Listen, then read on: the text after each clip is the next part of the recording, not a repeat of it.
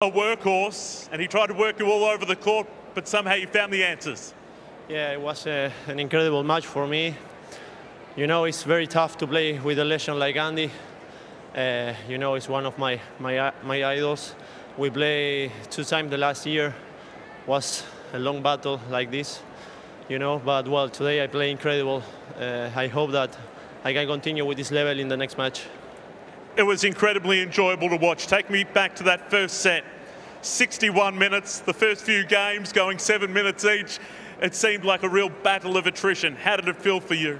Yeah, of course. Yeah, 1 hour. I saw the clock in the finish of the first set. So, yeah, you know, in long battle, I know that it's best for me. So that's I just try to play point by point, focus on my game, and that's all. You know. Where is your game at the moment at? Thomas, you were a quarter-finalist in Paris last year. How do you feel you've developed 6 months on? Yeah, I want to keep going, you know, and work so hard that I need to improve a lot of things in my game and trying to keep in the ranking, you know, trying to be a top 20 this year. I reckon you gained some fans tonight. Thomas, congratulations. Good luck in the second round. Thank you very much, guys.